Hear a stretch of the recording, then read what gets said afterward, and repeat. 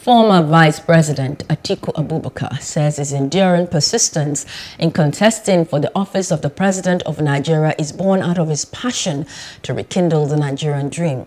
Abubakar stated this while making his official declaration for the 2023 presidential election on the platform of the PDP in Abuja.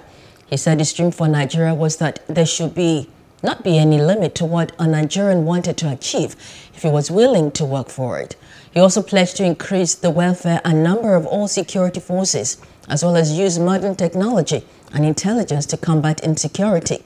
He added that if elected, he would create alternative sources of foreign exchange supply to Nigeria and reduce importation to increase the value of the naira.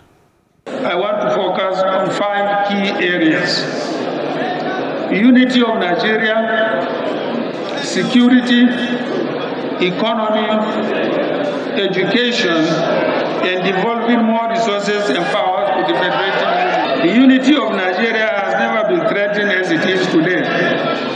Nigerians are losing hope in the oneness of this country. My fellow Nigerians, I am the unifier. Please do subscribe to our YouTube channel and don't forget to hit the notification button so you get notified about fresh news updates.